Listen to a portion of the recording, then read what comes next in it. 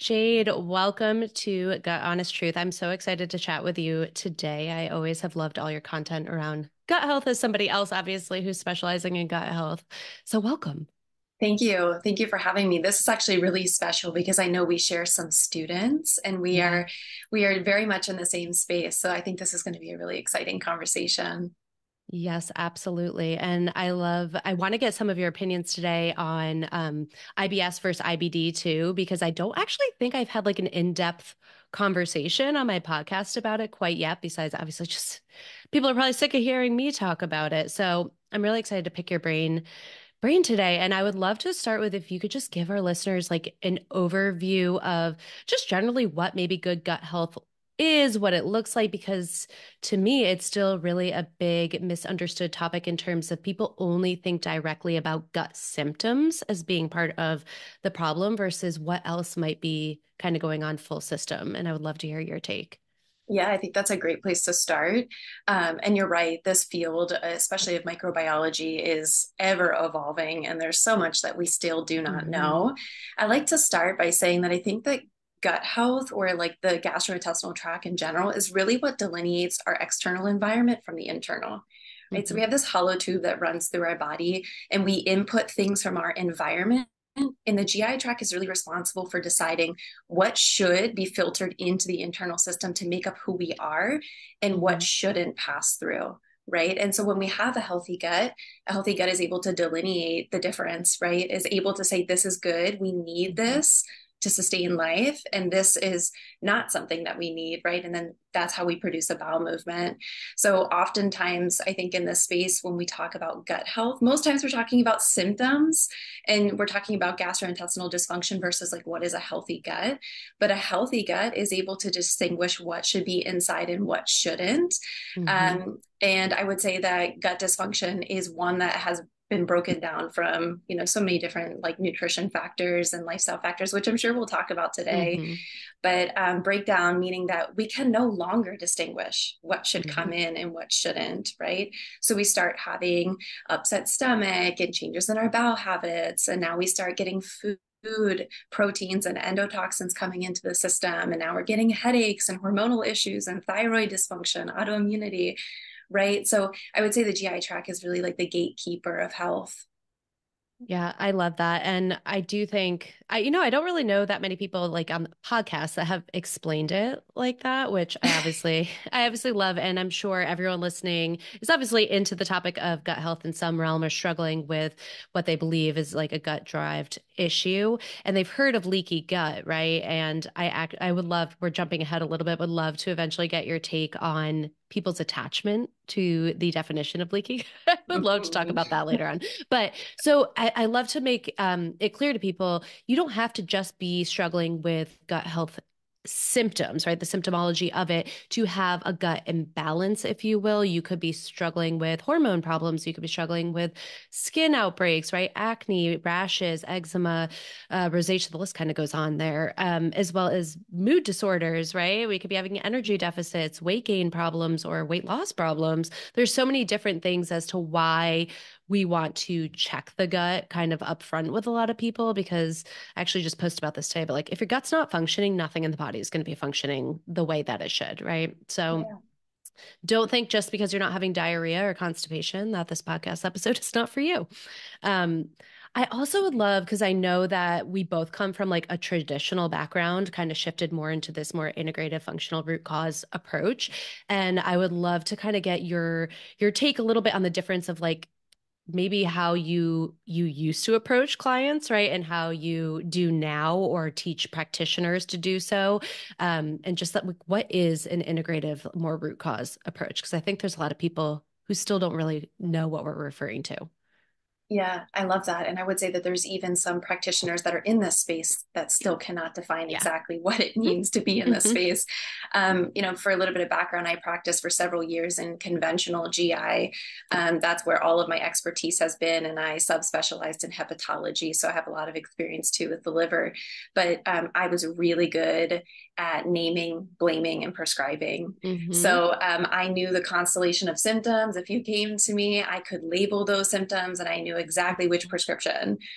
But what I didn't know was when you came back every 3 months for your follow-up and you were failing on those prescriptions, what do I do now? Right. Mm-hmm. So, and it actually wasn't, and we can talk about this, but it wasn't until my diagnosis of ulcerative colitis, so inflammatory bowel disease, that I really went into this more integrative root cause medicine approach, where I Mm-hmm. started really going down like the rabbit holes. And after I was able to reach remission naturally from inflammatory bowel disease, that's really when I made the transition into this space. But I would say that first, I want to preface it by saying I think that there's a place for both. I do believe Yes, that I there do is a too. place for conventional medicine. And if our system is really great Mm-hmm. for acute illnesses, Mm-hmm. for those chronic, long-standing, driven by nutrition and lifestyle and stress, definitely root cause approach is where it's at. And I think the difference is that from a root cause standpoint, we're taking bioindividuality into account, especially what I do in the gut health space, identifying what imbalances quantitatively Mm-hmm. exist within someone's microbiome, and then utilizing nutrition and lifestyle to optimize those, right? So that we can actually push the needle towards healing and sustain that long term, right? Not having to utilize supplements or prescriptions to maintain health. So to kind of wrap that all up and put a bow on it, I think the Mm-hmm. difference is just that we're getting to know the person. We're Mm-hmm. getting to know like what makes you you, right? Yeah. What are the aspects of your childhood? What traumas have you been through? What do you eat? What does Mm-hmm. your day-to-day look like? And we start dissecting that to identify maybe what within that is making you sick, right? And then how Yeah. do we optimize it? And I do love that you touched on like conventional medicine and traditional care exists for a reason, especially thriving in acute care or if surgery is needed, if identification of something bigger might be going on, even to rule it in or out, to work with your more integrative functional practitioners. Because I do think there's still a little bit of a stigma with patients coming to practitioners like myself, thinking like she's going to hate on everything, like medications, all that. And I'm like, no, it absolutely. Like, I want you to be working with your GI and your PCP or endocrinologist. They have a purpose, but there's also a purpose to my career. There's also a purpose Right. to when you're not being heard or something's not being like seen, or those chronic cases of IBS where we're not digging deeper, and we can be looking at things like a GI map stool test or a SIBO test that sort of you got brushed, around a little bit in the conventional space. So I do love that because there's a reason, guys, if you have a really insightful practitioner, they're going to appreciate conventional medicine. They are. They're not going to just say like roll their eyes, if you will. So I do love that. And I do think I would love to talk because you talked about nutrition, lifestyle, and diet, and we could have a whole episode just on, obviously, we could have multiple episodes just on that. But, I feel like in the functional space, I still sit like almost in that middle ground of everything. Like I'm never an extremist of any sort within having strong opinions, I guess. But there's still so many people that both practitioners and clients that are so one side or the other in terms of diet, right? It's like all or nothing restriction. I have to identify things to the point of fault where we start to see orthorexia and just disordered eating and thoughts about eating. And then we have people who don't want to touch their diet, right? Like to fix and get to the root cause. So like that's not the problem. It's obviously a parasite or it's obviously this. So I'd love to hear kind of your thoughts and take on approach, just approaching or teaching clinicians to approach nutrition with their Yeah, clients. I think we're very much aligned on this. Yeah. I don't believe in an all or nothing, right? And those who lean heavily into restriction, of completely Hmm. restricting their clients or their patients, they're actually missing the root cause, Hmm. right? So the food, that's when you consume a food and it causes you to have a symptom, that's a signal that Yeah. something deeper seated is off, that there's some sort of dysfunction that hasn't been managed yet, right? So if we are just removing foods, let's say whether it be like the biggest ones are going to be like gluten and dairy, right? Hmm. There is a time and a place for removing Yeah. those from the diet, certainly, but long-term removal as a solution for gut dysfunction, you're doing a disservice to the Hmm. individual. You haven't actually healed the root cause, and as soon as you add that food back in, the dysfunction is going to come right back, right? Hmm. So using just food restriction as a way to help manage somebody's symptoms is no different than putting them on a prescription or a supplement, right? Yeah. If we are translocating food proteins, it usually means that there's some sort of breakdown in the epithelial lining and there's increased permeability, whether that be coming from lipopolysaccharides, like different overgrowth of inflammatory Hmm. species, immune dysfunction, whatever that root cause might be. But yeah, you have to go deeper than that, Hmm. right? Hmm. Um, so that's how I feel about restriction. But then the person that says, I have all of this dysfunction, but I don't want to change my diet. Well, you can't heal in the environment which made Hmm. you sick, right? I And love that. you can't heal by consuming the same foods that made you sick. Hmm. So there's definitely a place in the middle. And I have clinicians say this to me all the time, how do I help this person? They tell me that they won't stop consuming alcohol or X, Y, or Z, fill in the Hmm. blank. And I say, well, you can't help them, Yep. right? You can't make Hmm. somebody do something that they don't want to Yep. do. We can only encourage and come into partnership with our clients, but we can't actually make them change, right? People have to Yep. want to change. So, but I agree. I'm always preaching to clinicians like, hey, you can remove food from somebody's diet, but that should not be the goal long term. That's not No, really what sustains healing. You're missing the no. mark.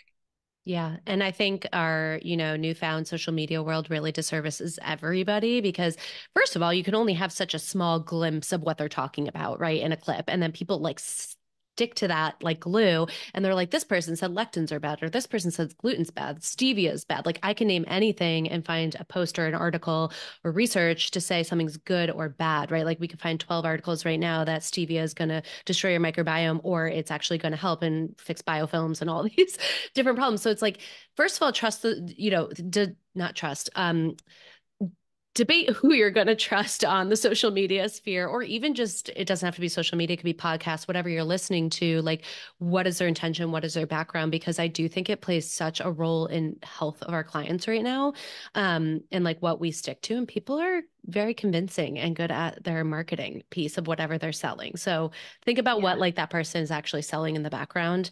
But I do love it. And I do love like there's such a sorry to the newbie providers out there. There's that like subset of clinicians that are so excited to find like the functional medicine piece and the education and learn about GI maps, learn how we can help people's gut and nutrition. And it's like, you see their eyes light up and it's wonderful. But they are the people who are like, I have to be able to help this person, and they won't listen. And you're like, you can't force somebody's right. You cannot force somebody into something. You can only provide support and education and the clinical tools to like guide them, but they have to want to do the work. So if you are a client, a patient listening and thinking about it, like I do suggest you decide, is this the right time for me? Like I have people all the time this time of year being like, I'm ready to do all the changes. And I'm like, are you? The holidays are coming up, New Year's is coming up. Like you have to decide also just situationally what is the right time for you and like what's going to be most successful for you, Yeah. right? Yeah, So, absolutely. I resonate with that so much. And one of the things that I would add too is that there is no food that is inherently bad. It's mm-mm, the industrialization of our food, which makes mhm, it not compatible with mhm, our genetics. And I think bio individuality plays a really big role here, which is why when we're in this space of root cause healing, that's why we do these functional medicine tests to really understand your unique composition, especially when we're yeah, talking about the GI map, right? And what works for your friend might not work for you because the mm-mm, composition of your microbiome and the food that is actually fueling those species is going to be mhm, different for you than it is for someone else. And that's why yep, it's really important to get hooked up with a clinician who actually understands mhm, how to interpret, analyze, and draft root cause healing protocols that are unique to you and your microbiome, not somebody that's throwing you on some shotgun approach of everybody goes on the same restriction and mhm, elimination diets and everybody goes on the same yep, supplements. Like that again is going to leave you in the same mhm, frustrated place that your conventional practitioner left you, right? yep, Of relying on prescriptions or diets. And yeah, it just yeah. doesn't move the needle long term for healing. Yep, I love that. I couldn't agree more. So, generally speaking, with diet, outside of obviously like work with somebody who's going to individualize things, who's going to use, testing to support what they're doing potentially with you. But are for both IBS and for inflammatory bowel disease, are there some research back and or you see obviously clinically supportive nutrition pieces that people might want to consider talking to their practitioners about as like a really good start, even if it is an elimination diet, like what's a good place to potentially move the needle of inflammation and imbalance? Oh, I love that. Well, I would say first and foremost is we know that there is a connection between inflammatory bowel disease and celiac, or those who Mm-hmm. are non-celiac, gluten sensitive. So, getting inflammatory markers, looking at your Mm-hmm. anti-gliadin, IgA, all of those are really important. I would say doing a temporary removal of high immune triggering foods Mm-hmm. um, like conventionally sprayed and processed wheat, right? So going Mm-hmm. gluten free temporarily, that would definitely be a recommendation for me. Conventional dairy that's Mm-hmm. homogenized and ultra pasteurized, I would say that would be in the beginning to allow your immune system settle down. Um, Oils, industrial Yeah. seed oils have to go in addition to alcohol. And I Mm-hmm. know like when you start talking about these things, it's like this the person on the other end that's receiving that is like, oh my gosh, that's Yeah. really overwhelming, which is why I do encourage you to come into partnership with someone who can actually help you navigate that and guide you through it. Mm-hmm. And again, recognizing that doesn't have to be long term. I'll be the Mm-hmm. first one to say too that, I carry a diagnosis of ulcerative Mm-hmm. colitis. And I was that person at one point that was removed from all of these things, allowing my immune system to settle in, right, until I could get the nutrition and the lifestyle and the overgrowth and the Mm-hmm. mycotoxins and the heavy metals, all of that under control. I now consume those foods in moderation with no Mm-hmm. issue. But we're Mm-hmm. talking about high quality, good sourced foods. Mm-hmm. And I do believe that a healthy gut is a resilient gut. A Mm-hmm. gut that is in balance is able to bounce back and be resilient. But yeah, those would be probably the first places I would start. And then being really careful too with oats that are sprayed with glyphosate. We also know that glyphosate can lead to breakdown of the intestinal lining, right? Mm-hmm. Triggering another inflammatory response. Yeah, I love that. And I do like that you multiple times throughout that spiel, if you will, talked about temporary, right? Yeah. Temporary, because I think so many, both practitioners fail to say the temporary part. And then so many patients or clients hear forever. I'm doomed forever. I'm never eating these foods again. I can't imagine it versus like it could be anywhere from like 23 days to 6 months that somebody's asking you to be gluten-free, dairy-free, autoimmune paleo, like whatever it is that you're looking at with the intention of an elimination diet should within the realm of not having celiac is always to put the food back in, right? Is always to Yes. actually put it back in, whether that's to test the food or to put it in because now your gut is resilient and healthy and balanced. But remember, like an elimination, we should rename it. It's like the Yes. reintroduction diet, right? Like the whole point is put the food back into the body so that you can.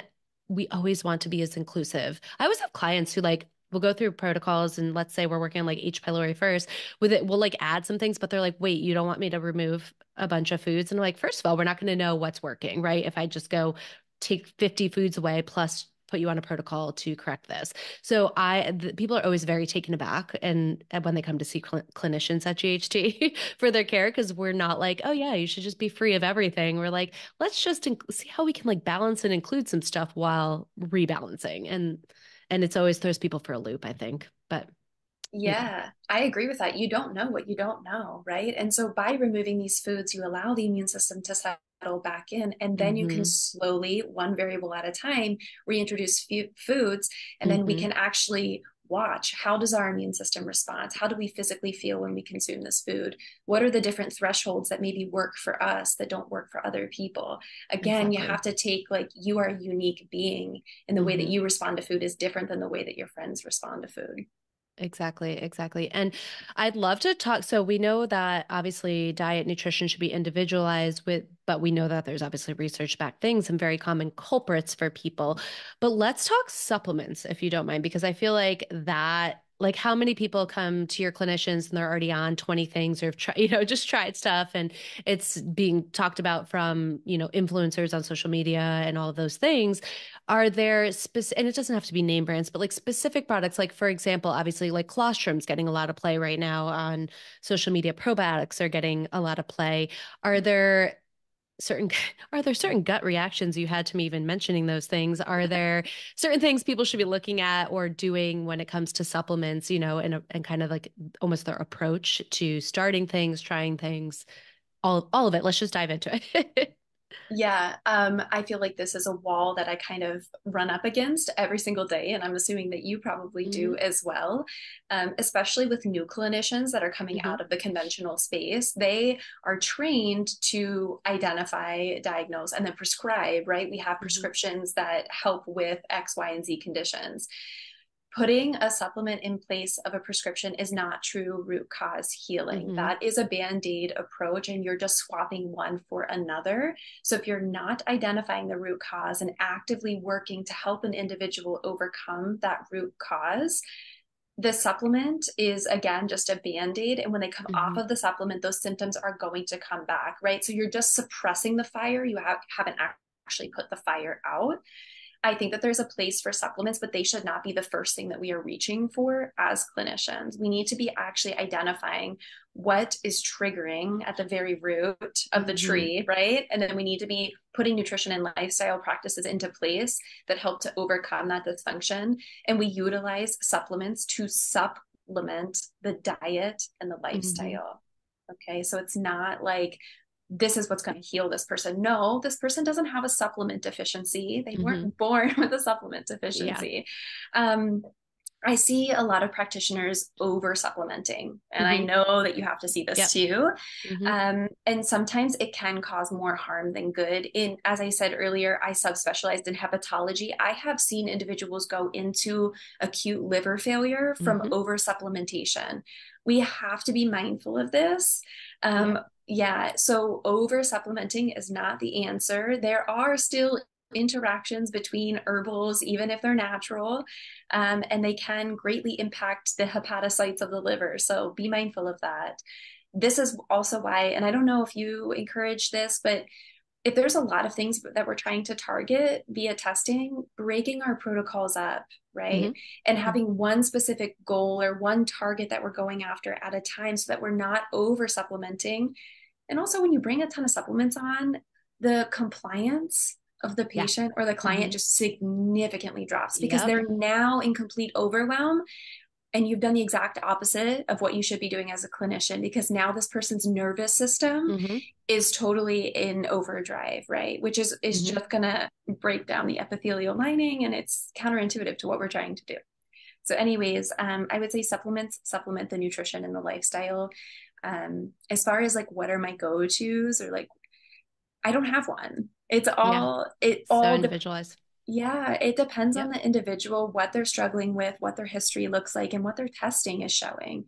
And Hmm. I will say this too, and I might ruffle some feathers here, but probiotics can cause more harm than Hmm. good. Hmm. Okay. And Yeah. that is why we do quantitative analysis of each person's microbiome. Even the commensal species, too much of a good thing can be a bad thing, Hmm. right? And that Yep. can also shift somebody into an inflammatory state if they have overgrowth of a specific commensal species. Yep. Um, so I'll kind of leave it at that. But you mentioned colostrum. Fantastic. Really like Hmm. colostrum. There's actually a lot of research to support the use of that with microinflammation in those with inflammatory bowel disease. Dosage of that really, again, depends on the person, depends on the diagnosis and their symptoms. Hmm. Um, Too much of a good thing is a bad thing.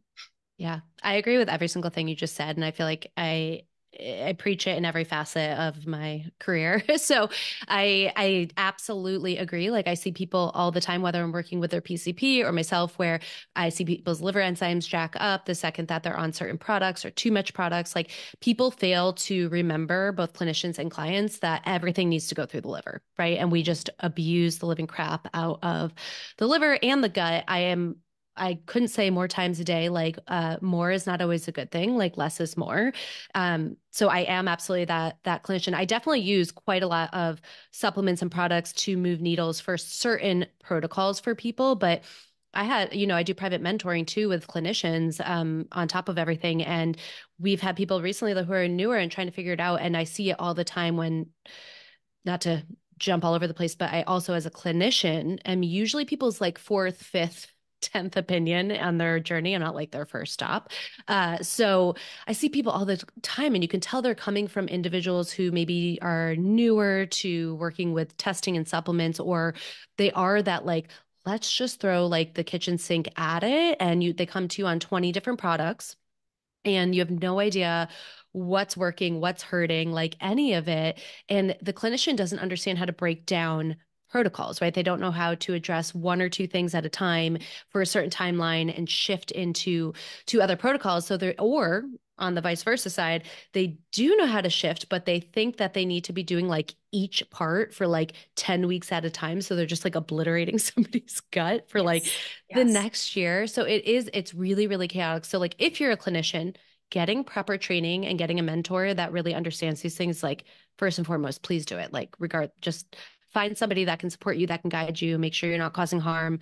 And if you're a practitioner, I agree with Jade. Like, first of all, you're finding somebody who looks like they're throwing generic one size fits all protocols at you, like run, get a second opinion. I have so many people who think they're stuck in something because they started it. Like, you're not, leave and find somebody else. Um, but it shouldn't be where you're overwhelmed because if you're giving something that you're overwhelmed by, you're not going to stick to it, first of all. And if you're not Mhm. sticking to it, it's not going to work, right? So, like, a good protocol is one you're going to use. So, gosh, we could talk about this. We should just have a whole other episode on, Yeah. on Yeah. protocol creation because I can talk about Seriously. this forever. And like on the flip side, you also see patients that come in that are so attached to their supplements, so attached. They're sick, they're not doing anything, right? Like the person has not even gotten incrementally better. And they're like, I'm taking a laundry list of 20 to 30 products. And the second you're like, we should consider removal of 20 to 30 products, you're like, we should kind of like remove these. They are so attached to the what ifs of if this is helping, or am I going to get so much sicker? So, like, it is another crutch for a lot of people. And it is part of why people are not healing, in my opinion. Yeah. And that identification with Hmm. diagnosis or with Yep. symptoms or Hmm. prescriptions and supplements is a very big red flag for me that this Yes. individual has underlying nervous system dysfunction Hmm. that could be at the root, probably multifactorial. It's not the only reason, but Yes. driving dysfunction, increased Yes. intestinal permeability, immune system Hmm. reactivity in the gut, right? So if you have, as a clinician, you have somebody coming to you that is identifying Hmm. with their diagnosis or their symptoms or their prescriptions, huge red flag. Okay, Yes. have to catch that from the very beginning that this individual has been through some sort of trauma. And most times, those who are on a healing journey and have been sick for a while all have some sort of nervous system dysfunction or Hmm. trauma at the root that needs Yep. to be addressed.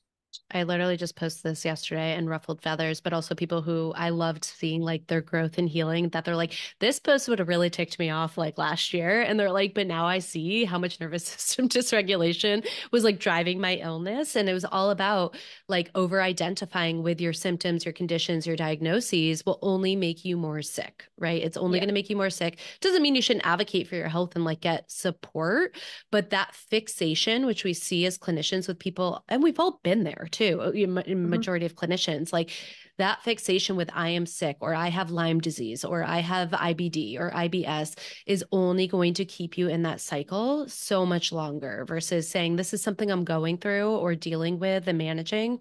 It's like a completely different ball game, in my Yeah. opinion. Yeah, and I say this with so much grace, but if you are the person that did feel triggered when you saw that post, you are Yes. the person that post was for, Yep. right? And Yep. with so much grace, we as clinicians need to be brave enough to say that to Yes. people, right? Yep. Because we're not here, and I say this to my clients all the time, Hmm. because not only do I mentor clinicians, I also have private clients, is I'm not here to be your friend. Yep. I'm not here to be your cheerleader. I'm here to be your coach. You're Hmm. paying me to help you get the results that you're looking for, right? Which that Yep. means sometimes us having really hard conversations because oftentimes we're blind to the things Yes. that we do not want to fix about Hmm. ourselves, right? And that's why it's like, find the friend that's willing to tell you what you need to hear, not Hmm. what you want to hear. Same thing. Find the coach that's not going to be like, okay, well, I don't want to upset you, so we'll just go a different Yeah. route. Like, no, you won't get that with Yep. me. Yep. I'm not Same. your person. Same. I had to do it today to someone and just sort of be like, I pinpointing those triggers and saying like, this is clear to me. What's, I'm Hmm. seeing, I don't, it's not always what they want to hear, but it's what they might need to hear in that Yes. moment, So no, I absolutely agree. So talking, mental health, nervous system regulation, like what are, first of all, like how much do you see stress, we'll just call it stress for lack of better words, the thing no Hmm. one likes to talk about, really like perpetuate people's conditions, symptoms, healing process, and like what are maybe some tools that people can try to implement, you know, day to day Yeah. to be Yeah. helpful. I think in the world that we live in now, where everything is so fast paced and instant gratification and constant dopamine hits, I think everyone struggles to a certain extent with this. Hmm. This is like, have you ever been anxious and immediately you have stomach pains or you feel like you need to Hmm. run to the bathroom, right? I think at some point, everyone in their life can identify with that. And so, um, the GI tract has bidirectional communication with the brain, Hmm. and a lot in that coming from the vagus nerve, right, which is part of the nervous system, which fires in that parasympathetic state. Well, a lot of us are not swaying back and forth. This gets really complicated, but we don't move fluidly through these two Hmm. states. A lot of us are living in this like sympathetic overdrive, constantly dysregulated. Our blood Hmm. sugar's out of control. Our hormones are all over the place, right? And some of that comes from lifestyle and food, as well as just like stress and the way that we live. But yeah, it greatly, greatly impacts your digestive health, right? Which then goes on to impact your mood, the way you sleep, Hmm. the way you perceive the world, your everything. The vagus nerve comes down and innervates every digestive organ. So Hmm. it's going to affect motility, the way that your food moves through. So if Hmm. that process starts to shut down, you're going to start feeling bloated. You're not digesting your food appropriately. Pancreas isn't spitting out enzymes. Liver's not kicking out bile. Gallbladder doesn't squeeze in response to Hmm. cholecystokinin. Everything slows down and everything Hmm. becomes affected. And actually, you can see the flip side too, where people tend to be more on the side of diarrhea, where they Hmm. have kind of overstimulation, over dumping. But all that to be said, it greatly impacts, right? And it drives food sensitivities and every other symptom you can think of. Hmm. Yeah, and people hate like right, like telling someone they're stressed. They're like, I just want to like Yes. backhand you a little bit Yeah. on this piece, but like you can do such simple starting points, like even right, just simple breathing techniques around eating can be really Yeah. helpful in terms of gut health and digestion and supporting your absorption, or just you have. We always teach our clinicians like a bajillion different ways that they could be supporting their clients through this, but I always say like you have to find what works both for you and your client. So like telling somebody who's high strung that they need to meditate for 30 minutes, they're probably going to be like, what? Like, who do you think you are? I'm not going to meditate. I always tell the story. I'm like, I always remember myself very young being at the Institute for Functional Medicine, and they would do that. And they would be like, everyone close your eyes. And I'd be like wide eyed open, staring at the whole room. Like, I cannot close my eyes. I'm so uncomfortable and like stressed. This is stressing me out. So like for me, being able to do whether it's like EFT tapping that no one sees that you're doing or like 478 breathing was always just super helpful, and you can, especially as a clinician, do it in like a minute, 30 seconds before you even enter your next client's room or virtual room, and just calm your body down and your nervous system kind of re-regulate. So there's so many things that you can do, even just essential oils, like having them on your desk and Mhm. breathing them can kind of calm you. So don't think it always has to be this whole thing where you're like journaling and going on 30-minute walks and meditating like that, going to yoga, like soul cycle. It doesn't need to be any of those things. It can be so simple, in my opinion. Yeah, habit stacking is definitely where it's at, especially when Hmm. you have individuals, those that are usually already stressed are busy. Their schedules are Hmm. packed, and that's part of the Hmm. problem too. So, trying to break apart their schedule and, Hmm. and try to find gaps of time for stillness. But habit stacking, like frequency music in the background, Hmm. aromatherapy, like you said, Hmm. a timer on the phone for 1 minute to just remind yourself, okay, hey, I Yeah. need to just like pause for a moment and breathe. And I think mealtime hygiene is really important, and Yes. it's often overlooked. Even down to just like, what is your posture when you're sitting at the Hmm. dinner table to eat, Hmm. right? Or how can we stimulate the vagus nerve prior to eating? How can we have Hmm. vagal stimulation so we can send that signal down to the stomach to actually activate digestion? But yeah, habit stacking. That Yeah. that would be my recommendation. Yeah, I love it. So you mentioned earlier, which we we don't have time to get wildly into this, but you were like mycotoxins, mold, like all Mhm. these things. Um, can we briefly just talk about, first of all, how our environment like that impacts gut health and how the gut impacts that? Because I think sometimes still when you have clients, more so than obviously training clinicians, you'll be like, oh, we should, let's say we run a mycotoxin test, right? We're thinking, is there an issue or metals in the gut? They don't understand the connection, really of the two, or like, how is that relevant to my diarrhea type of situation or healing parasites or whatever it is. Healing parasites, that's not proper wording, but you got the drift. So, talk to me a little bit about that when you are inferring to Yeah, environmental load. it all impacts the digestive Mm tract. hmm. Mm hmm. Yeah, mycotoxins, very commonly found in food, especially food that's okay. Let's use like most times the clients that come to me, their favorite food. I mean, it's not a food, but coffee, right? I was like, she's got to be talking about coffee. Yep. Yeah, here we go, right? The conversation of coffee. Mm hmm. Everybody loves it, which is already a Mm hmm. stimulant. So if you're struggling with diarrhea, that's something to think about, especially if your nervous Yes. system's already in overdrive. But yeah, due to the way that it's sprayed, the way that it's packaged, there's a lot of mycotoxins in Mm hmm. coffee. When you consume coffee, it's coming into direct contact, again, with the epithelial lining of the Mm digestive hmm. tract.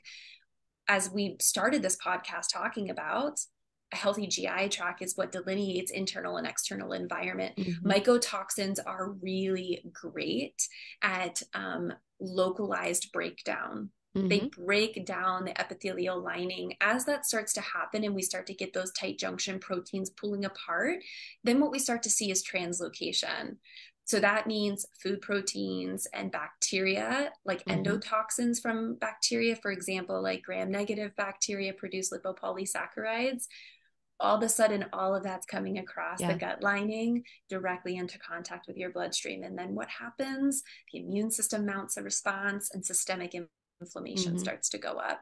Then we start to see things coming across the blood brain barrier and we're getting brain fog and we're Mm hmm. tired, right? So I would say the biggest thing is like heavy metals and mycotoxins are great at inducing increased intestinal permeability. So like leaky gut, which is like, Mm you hmm. know, the fancy term that everybody loves, and then driving systemic inflammation in the body and dysbiosis.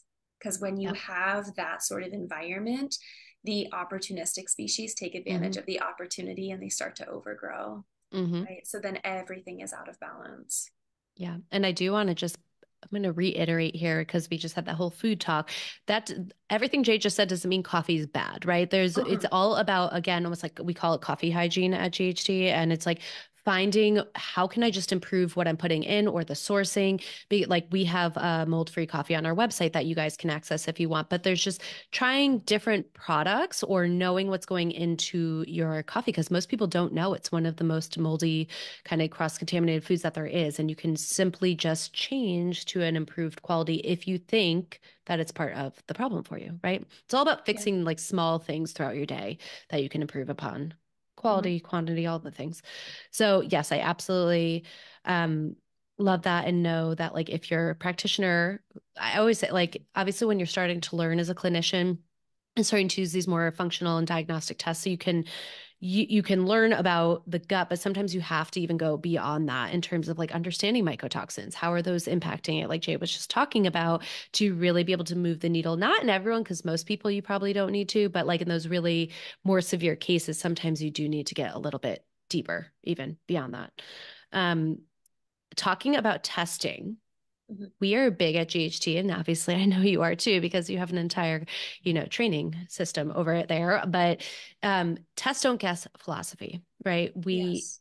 I do believe like the more you do this in years and experience and expertise, you can do a lot without the cost of testing, right? Like 9 out of 10, that's probably been lowballing. I already know what's going to come back on the test, but people respond really well also to lab results and having something tangible to work off of. But Mm-hmm. what is your philosophy around test don't guess, Yeah, I especially with the gut? absolutely agree. This was actually a conversation I had with my dietitian about a year ago because she said to me, how necessary is it for us to continue Mm-hmm. ordering organic acid testing on our Mm-hmm. clients? And I said, yeah, probably 9 times out of 10, it's not necessary because those who have increased intestinal permeability and gut dysfunction, they show almost similar patterns on Mm-hmm. organic acid testing due to poor absorption and Mm-hmm. assimilation, right, of nutrients.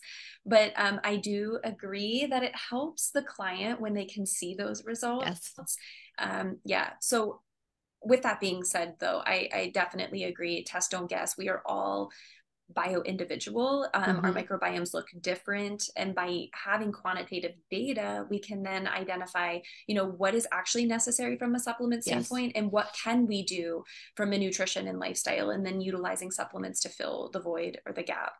Yeah. Um, if you are in a situation where you can't get testing for some reason, right? It's Mm-hmm. too expensive. It's just not feasible at this time. There are still things that you can focus on Mm-hmm. that will push the needle. It might not take you 100% of the way, Yeah. especially if you have pathogens or you have significant inflammatory overgrowth in the gut. Those are times where you need specific targets. You need supplements to Yeah. target, right? But Yep.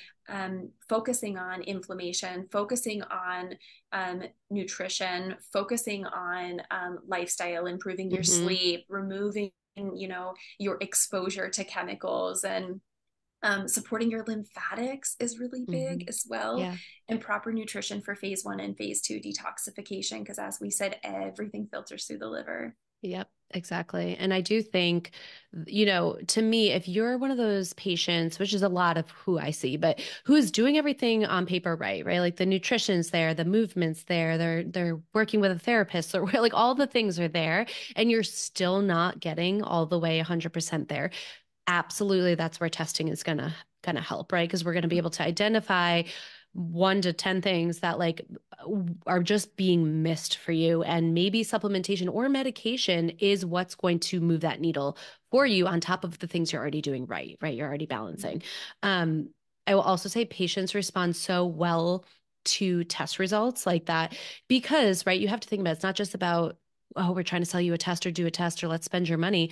The outcome often is behavior change, right? And behavior change is so hard to do. So if you don't show me a lab that shows my anti-gliadin's high, my zonulin's high, whatever it is, like, or my yeast is high, I'm having too many processed foods and sugars in my life, and I need to like just get more within a balance, I'm probably not going to do it, because you just telling me, it's like my mom telling me to do something, right? With absolutely no evidence behind it besides the fact that my mom wants me to do something. So when it Mm-hmm. comes to behavior change, testing can be really powerful, in my opinion. I would agree. Something else that came to my mind too as you were talking there was for the person that's doing all the things right, therapy, Mm-hmm. nutrition, lifestyle. I've had many clients come to me doing all the right things. And then I put them on a continuous glucose monitor. Yeah. And then we see their blood sugar is an absolute mess. And Mm-hmm. so I also Yep. want to say that you can be eating quote unquote healthy Yes.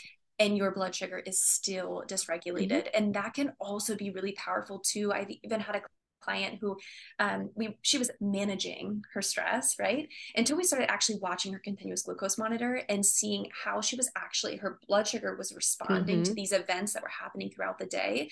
And that was all she needed to make that connection in her mind. And that's when everything changed. So Yeah. as a clinician, if you are struggling with a client and you're like, I don't know what else to do, Mm-hmm. maybe you want to consider a continuous glucose monitoring Yes. and monitoring what's actually Yep. happening. Yep, I actually recommend that all the time, but like yesterday, and I was like, you don't even need to do like give in and have it forever. You could just do a month to see how Yes. is food actually working for you, and how is it changing when maybe you're on a gut healing protocol, right? As you better absorb macronutrients, that balanced blood sugar, how is that shifting for you? Because it is so different. Like you can read the science and hear the things all you want, but that doesn't change what's going to work for your body specifically, right? Yeah. Yeah. So I absolutely agree with that.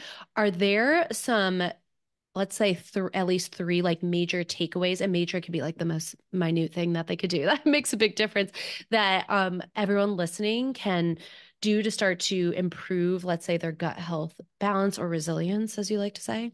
Ooh, I love that. Okay. So sorry to put you on the spot, but go So ahead. I only get three. You can have as many. We got Okay. time.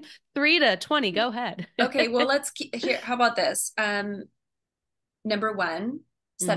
set a consistent wake time. Yes. Hmm. Because it's going to help with your circadian rhythm. It sets the tone of the day.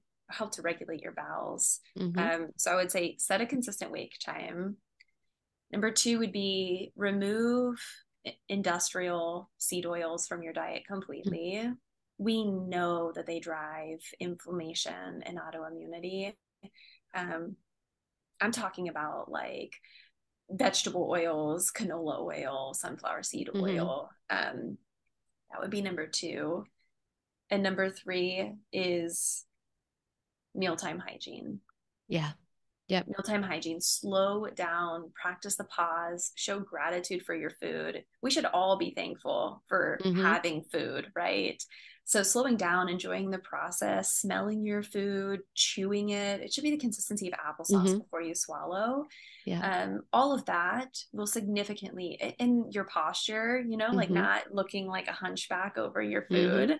Just actually enjoy the process of eating. That will make a huge difference. Yeah. um, those three things of just like being mindful, slowing down, waking up at the same time, and removing the most inflammatory, provoking, industrialized food. And it's not even a food, but from Yeah. your diet, I think will really push the needle.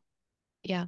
The problem is these things aren't sexy, right? People don't want to Oh hear no. that. They're like, I want you to tell me to take colostrum. But it is crazy. It's like, think about how much just even almost like your speaking hygiene around food, right? Like taking in too much air can cause distension, can cause burping, can cause pain in the stomach and trap gas. Like people just don't realize how much the smallest things really actually impact their day. Like think about when you're eating, even just your thoughts around food. Like, are you already prejudging the food, even, maybe it wasn't your best food choice, like those things are going to negatively impact how well you digest that food, right? It might not be the food itself. It might be that you think you're doing a crappy job at eating and you should be ashamed of yourself, which you shouldn't be. And everything around it that goes with food. So it sounds not sexy and like it's not going to make a big difference, but it is the stuff that makes the big difference that then Yeah. chronically adds up to cause dysbiotic flora and all of these other issues. Yeah, you cannot out supplement a bad diet and bad Mm-mm, lifestyle. So like no. that's if you're just starting on a gut healing journey, supplements should not be the first thing that you're reaching for unless Yeah. you've had individualized testing and it supports that. What you need Mm-hmm. to be focusing on is what you're taking in, macro and micronutrients, the order in which you're eating, your blood sugar, your the way that you sleep, your Yeah. stress, all of those things. That's where you really need to start. That's what pushes the needle Mm-hmm. long term. And Yeah. that transmits generationally, Yeah. right, Yep. that's what you pass to your children, those lifestyle and those Mm-hmm. nutrition, um like that is what pushes the needle long term, not only for your health but for the health of your family and Yep. then for your offspring, right? Mm-hmm. Especially as a woman, if you haven't had children yet, you Mm-hmm. predetermine what that looks like Mm-hmm. for generations to come. So Yep. don't overlook the importance of that. Yep. I absolutely agree on, we're in sync today. Tell our listeners, how can they find you? How can they see what you're up to, maybe work with you, learn from you as a clinician, all the things. Yeah, I'm very active on Instagram. That is Mm-hmm. definitely my favorite social platform. My Mm-hmm. handle is the Gut Health Queen. I post a lot of content on there. And then you can Mm-hmm. also find me on my website, which is also linked on my Instagram at theguthealthqueen.org.